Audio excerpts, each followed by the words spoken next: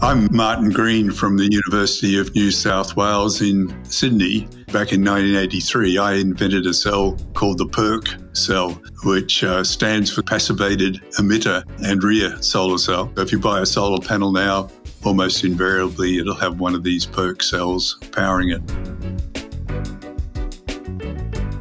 Solar cells work very simply, but the physics behind them is quite complicated. So you design the solar cell so that they all move off in the same direction, and you provide electrical contact to both the top and the bottom. So like an electric heater, you pass an electric current into it and you get the electricity converted into heat.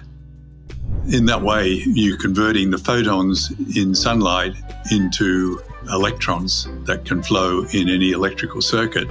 And therefore you're changing light into electrical energy.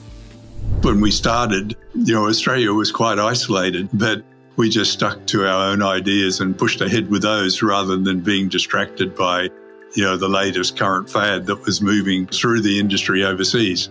It took us, 30 years to get from where we were when we started to get the product that we were really very happy with. We've been fortunate in our work in attracting many people from overseas. Originally from Europe, we've been very popular with German scientists in particular because they get much less sunlight in Australia.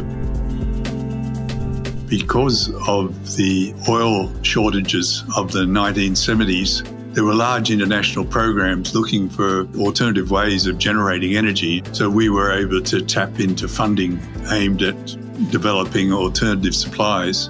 We got very good reviews when they went international, so that stood us in good stead for applying for some of the more competitive funding that's available in Australia. More recently, the Australian government established ARENA, the Australian Renewable Energy Agency, which is tasked with the mission of improving the prospects for renewable energy in Australia. And we obtained funding for an Australian Centre of Advanced Photovoltaics. Having that continuity in funding was really important to our success and probably to the world now having cheap solar cells. The best thing about the invention is that it provides a viable alternative to fossil fuels for generating large amounts of energy, so that now the cheapest way of generating electricity is using these solar cells. That was our dream when we started, but that dream has turned into reality.